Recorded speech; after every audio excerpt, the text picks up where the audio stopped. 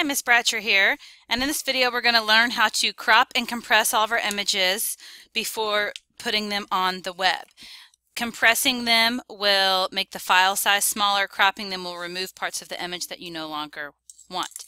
To get your images in Photoshop, first you need to open Adobe Photoshop. You can drag and drop images directly into Photoshop, or you can go to File, Open, then you can find your H drive, find your web design folder, My Site folder. You then want to go into your review folder because that's where we saved these, and then in your images folder. So far I have two images here with really long names, but we're going to fix that here when we save them. And the first one you'll notice is 158 kilobytes. So I'm going to open that file up.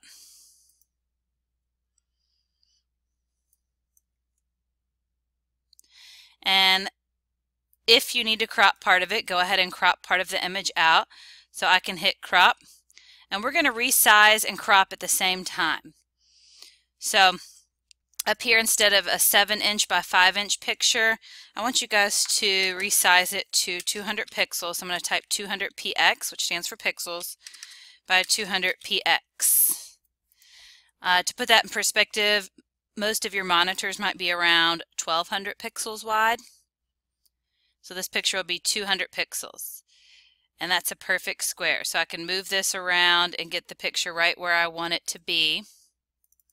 Double click, it's now resized it and it's cropped out the parts that I don't want. Another way to resize an image is to go to Image, Image Size, and then you can choose whatever size you'd like. So that's Image, Image Size, and you can type in whatever size you'd like there. Then to compress it, we're going to save it, File, Save As. I'm going to get rid of the really long name because you want your file names to have no capital letters, no spaces, and less than 8 characters. So I've got this information saved someplace else where I can come back to it, and I'm going to call this Sunset 1. And I'm going to hit Save. And then it pops up with this box that asks me what quality I want it to be. So I'm going to drop it down to a 6. And what you can see happens if I drop it as small as it goes, it gets very pixelated and blurry. If I would bring it up as high as it goes, it's 49 kilobytes. So I like to go as low as I can, around a 5 or a 6, without losing any image quality. I've now cropped this picture, I've resized it, and I've compressed it. The two that you probably want to do before putting any picture on the web are compressing for sure so that your website loads more quickly, and resizing, but you're not required to crop.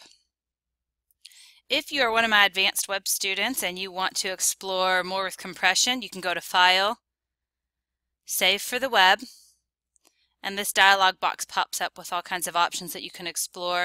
You can choose your image type first,